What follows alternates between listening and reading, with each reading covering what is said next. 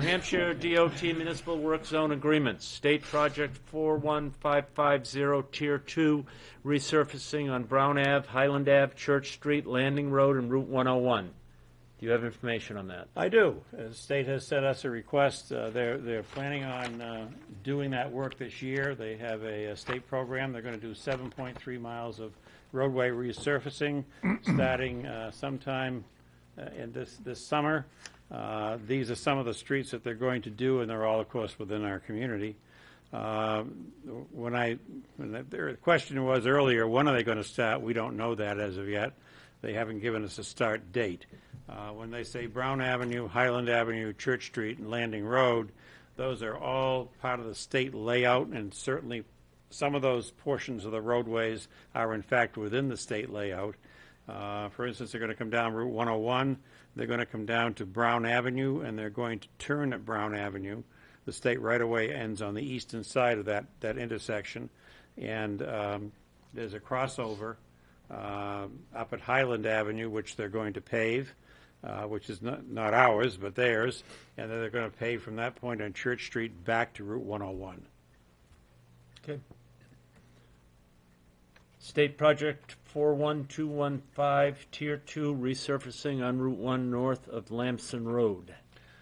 Lamson Road, or basically at the base of the bridge on the railroad bridge on the Northampton town line. At the base of that, on the Hampton side of the bridge, is where the state layout of the state highway begins. Before that, it's town roadway.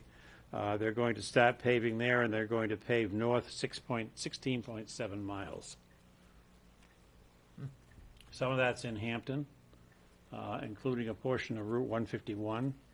And they're going to, let's see, actually it's 302, 16, 23, 101, Route 11, and Route 125, and a portion of Portsmouth Avenue, which is just across the town line. We own a portion of that. They're going to do the entranceway.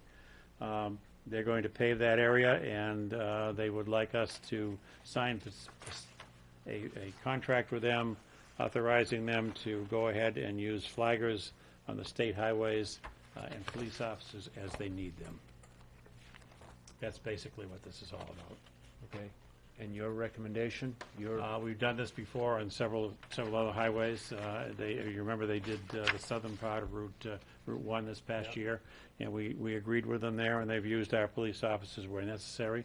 Other than that, they've used either state police officers or flaggers, which they're allowed to do on their highway. Okay. They just want our concurrence to cooperate with them. So we need a motion on that? I would say you need a motion on that. So second. Okay, all in favor?